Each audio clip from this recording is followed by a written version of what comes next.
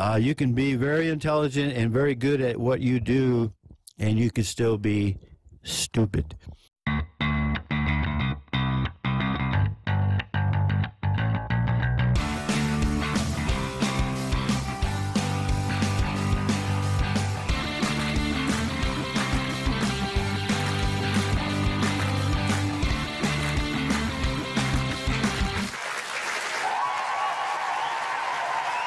Right, now we're here on the coast, and what we're here for is essentially to test whether objects fall at the same rate or whether they fall at different rates depending on their heaviness. A lot of people would go with thinking that all objects fall at the same rate, you know, if they accept Galileo Newton gravity, whereas a lot of people like myself think that heavier objects will fall faster than lighter objects. So we're here on the cliff, as we can see, and what we intend to do is we intend to drop two identical sized bottles, one filled with water, one filled with solder and water, so one's heavier, one's lighter, and drop them from this staircase here. It's roughly about 60 feet high minimum. So we should get quite concisive results. A lot of people, when they show gravity demonstrations, they're always holding things or dropping things from shoulder height, or just maybe 7 feet above ground level. 3, 2, 1. Yes, we did it. What did you do? And we think that's not good enough. We think a drop something of this nature would be more conclusive as to know whether objects fall at the same rate or at different rates. So let's come back when it's quieter and we'll carry out our demonstration. Right, okay, so we're going to show people video footage from 3 drop tests that we've carried out over the past couple of days, where we varied the heaviness of the objects, and hopefully we'll come to a conclusion. Well, we will come to a conclusion at the very end, and we'll just commentate over the video footage. Absolutely. And one thing that has to be mentioned, and that is we did ensure that safety was paramount and that the objects were dropped when nobody else was around. Absolutely. So let's go on and have a look at drop test number 1. Number 1, here we go. So this video shows very quickly our release device.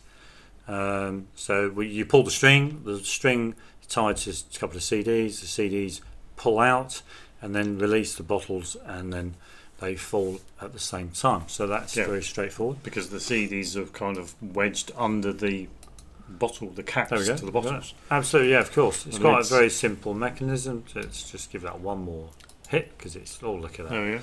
Wasn't that lovely? So that's that one. That's what we use to release the bottles. And on our first drop, we did, as I mentioned earlier, we did 1 bottle filled with water, which is the red banded bottle, and the green banded bottle has water and 4 coils of solder, which weighs of 267 grams. Yeah, and the heavier bottle is always has green, a green band. Absolutely. And the lighter bottle will always have a red band. And from when we haven't weighed the particular bottle of water, the red with the red band, but from what I've done before, it's about 70 to 120 grams.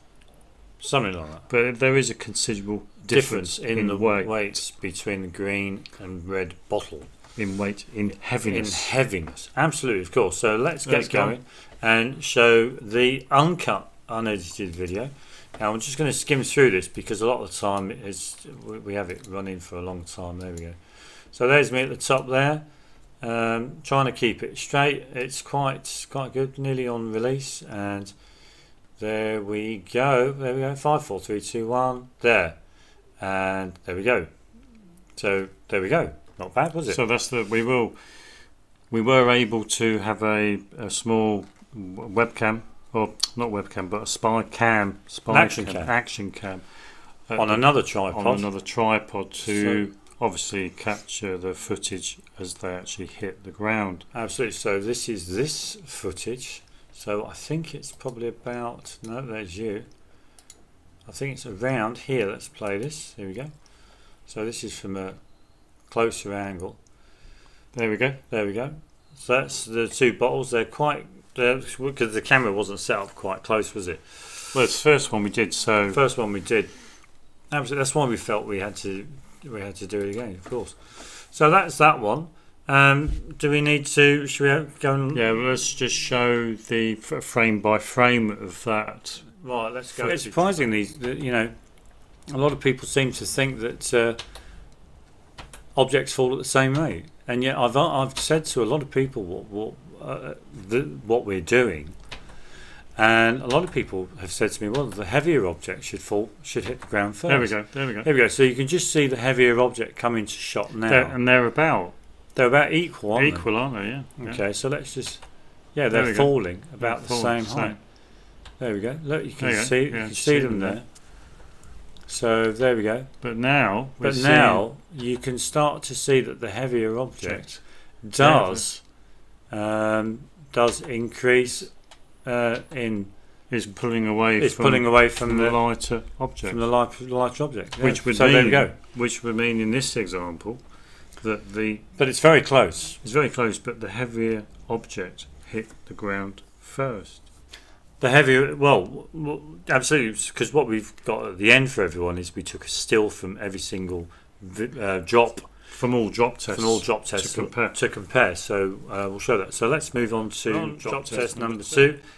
What difference of thing did we do? Well, the difference with this one is that we emptied some of the water from the bottle with the red band, the orange band round it. Absolutely, because it was filled with water, and we emptied enough. There you go. There's only a small amount of water in there. That's why we've turned it upside down so everyone can see how much or how little water is in the bottle. And that basically, was the only change. That was the only change. We kept the bottle here the same. And so, will it make a difference? We replaced the bottle. Although we replaced the bottle, absolutely. Yeah. So. Great stuff. So let's play the video. Here we go. The only thing that's happened with this video is that I've cut the beginning section and basically rotated it. That's all I've done. So let's have a look. Well, we filmed this with the camera at a 45 90 degrees. 90 degree. Yeah. So here we go. It's going. So the heavy bottle has remained heavy. But the lighter bottle is even lighter this time. That's essential. There we go. And have they gone? They've gone. Yeah, they've gone. Yeah. Right. Okay. So let's have a look at the other video. The webcam. This footage. I've not cut these. Well, that's. I'll pick up that. There we go. I think it should be maybe right there. Should be about there. There we go.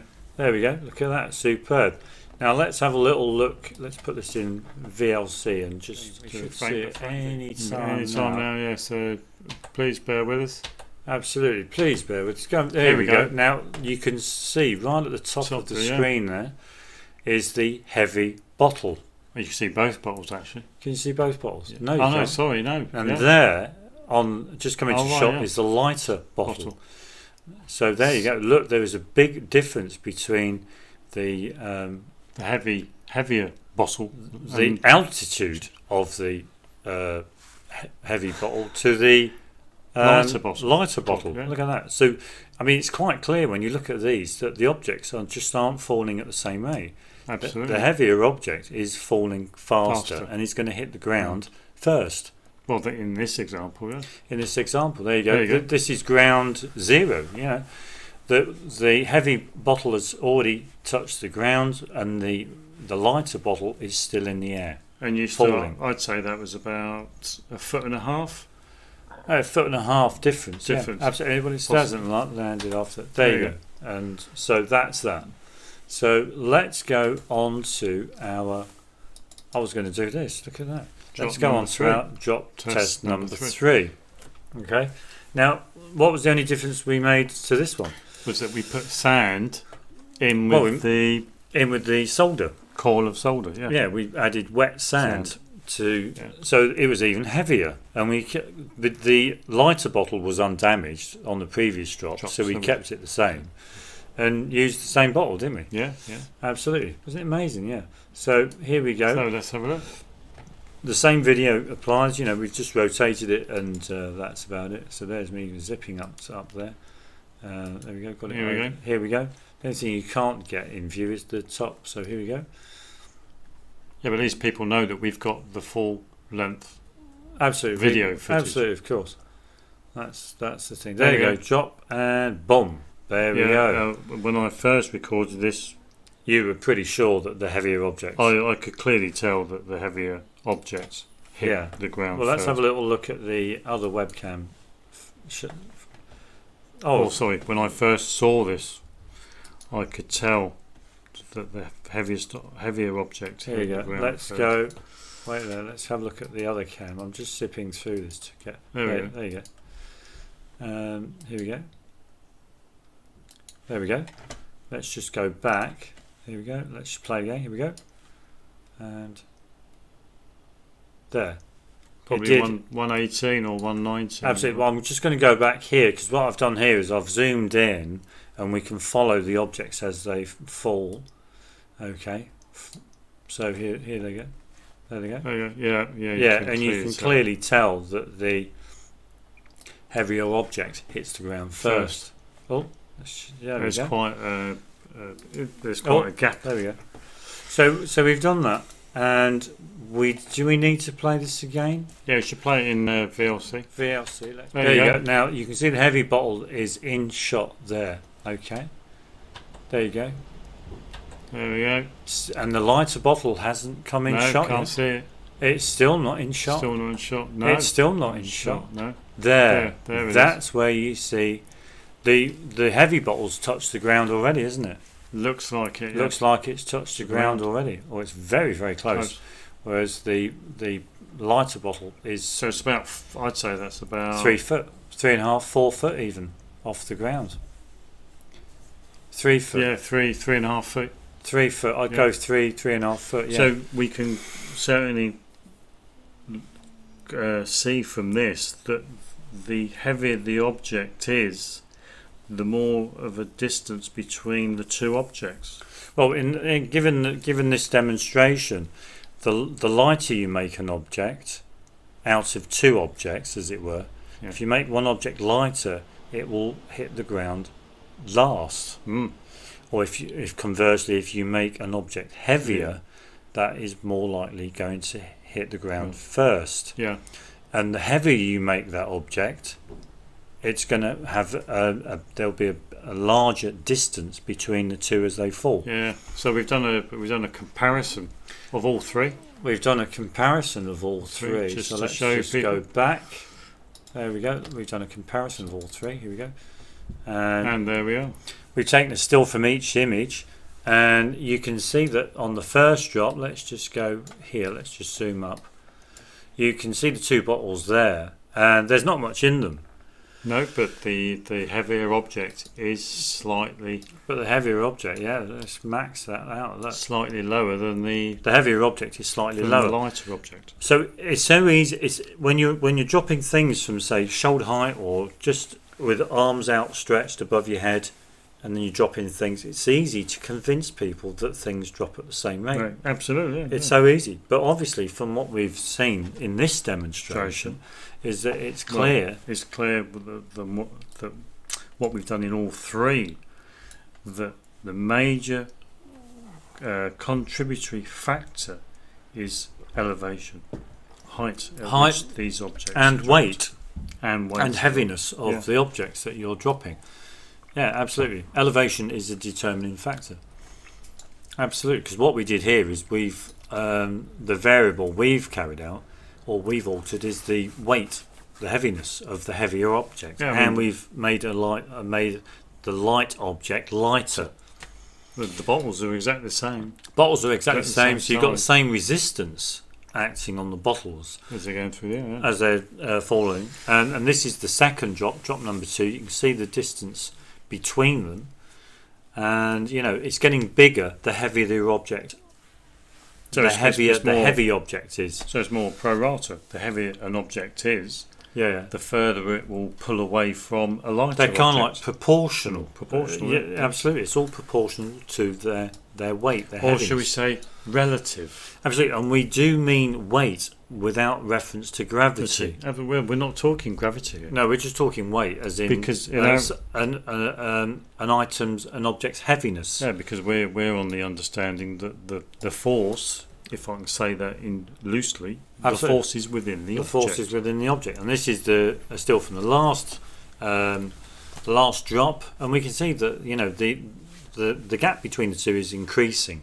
Absolutely, you know, It's increasing. So that's it, really, isn't it? That's it, yeah. So, yeah, you know, if anyone thinks that, you know, that objects fall at, you know, if objects fall at the same rate, or, you know, in my understanding, you know, they'd be absolutely ridiculous, you know, to think that, you know, it's from what we've seen in that demonstration, it does appear that the whole idea of objects falling at the same rate is contrived. Yeah, it's all contrived to make Absolutely. people think that the same force is acting on those Absolutely, objects. of course. So, and you thought objects fell at the same rate? Well, it's our opinion that wrong. view is wrong. It's Absolutely, very of course. wrong, because we can be rest assured that if we drop those objects at a much higher elevation, Yeah, not 60 feet but 120 feet, for Yeah. example, we'd see a much greater disparity